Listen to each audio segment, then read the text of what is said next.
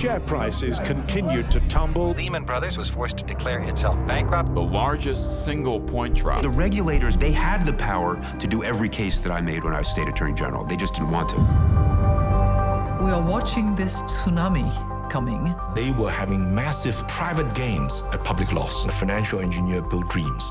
When those dreams turn out to be nightmares, other people pay for it. Bear Stearns, Goldman Sachs, Lehman Brothers, they knew what was happening. What do you think about selling securities which your own people think are crap? As a hypothetical? No, this is real. What do you think of Wall Street incomes these days? Excessive. By 1986, he was making millions of dollars and thought it was because he was smart. At some point, I used the word Armageddon.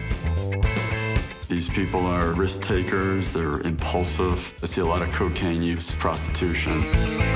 So do these guys know that they were doing something dangerous? I think they did. I don't hear confessions. There's nothing we can trust anymore. We had a whole group of people looking at this for whatever reason. You can't be serious. If you would have looked, you would have found things.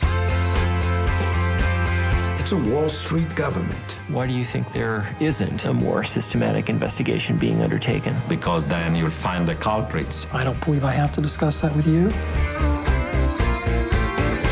You come to us today telling us we're sorry, we won't do it again. Well, I have some people in my constituency that actually robbed some of your banks. And they say the same thing.